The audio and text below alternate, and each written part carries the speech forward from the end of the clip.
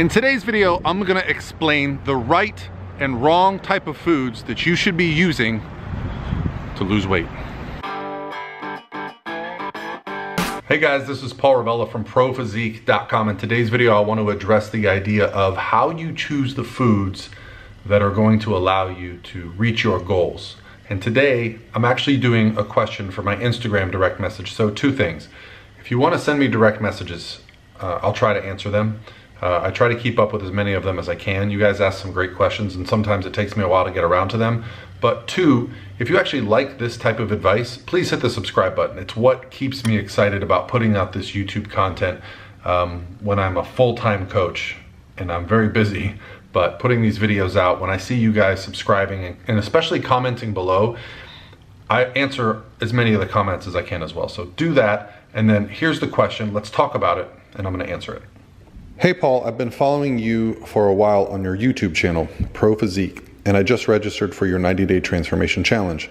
I've taken a look at the different sample meal plans for the different caloric goals and would just like to ask a few questions about it, considering a lot of the foods on the list aren't available in my country. I don't own a food scale and I'm not sure how much of an issue it will be during the transformation challenge. All right guys, so certainly there is a big challenge when it comes to providing meal plans for a competition that's available worldwide. But as a coach, I've coached competitors from Australia, New Zealand, Europe, Canada, South America, and the one commonality is that nutrition facts are available for foods in every country. Culturally, regionally, there are going to be different food options, but if we focus on not just the source of the foods, but the macronutrient goals for each day, this is where we can really learn the value of nutrition. This is what changed my life. When I decided to first get into dieting for competition, my coach gave me a macronutrient plan. Now, I'll admit, it wasn't super comfortable at first. It was very uncomfortable for me to go, okay, well, what exactly do I need to eat? It required me to do a little bit of work. But that work that I did, looking at food labels, looking up nutrition values for things like chicken and banana and steak and eggs, just learning what was in foods sometimes was eye-opening. You know, learning that some foods that we think of as carbohydrate foods are actually higher in fat. Some foods that we think of as protein foods are actually higher in fat. And so you go through this education process and you learn to eliminate foods that don't necessarily fit your goals, while also understanding that food is not binary. It's not good or bad, okay? Any food can be good as long as you don't have a health issue. Any food can be bad if you overeat it.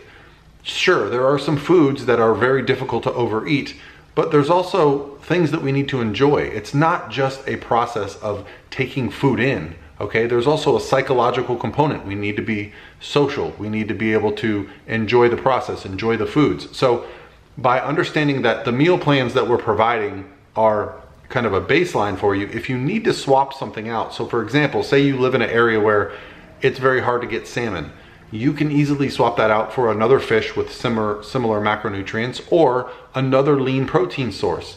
And if you're vegan, the vegan plans, those are going to be probably the most flexible because there are so many different protein sources, whether it's my Core Nutritionals Core Vegan Core Vegan protein powder, or if it's something like a lupini bean that might be more accessible in certain areas versus others.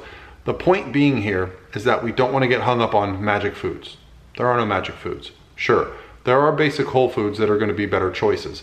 The real value in learning nutrition is that the nutrition labels that we look at are going to be based on a standard like product that's given, but they're not always the same. If you want the best results, it's going to come from preparing your own food, weighing your own food.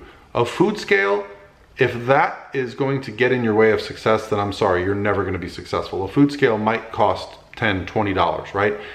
And just by learning how to weigh your food and look at your food and then eat your food, you're going to be educating yourself for the rest of your life, okay? My clients don't succeed just when they're being coached by me. They have tools that for the rest of their life they'll be able to use. So comment below if you are actually very familiar with macro tracking or if it's something that intimidates you. because these are questions that once I get the answers to, I can definitely help you guys with. But the goal of this transformation challenge, it's not just to look good naked, okay? That is a great byproduct.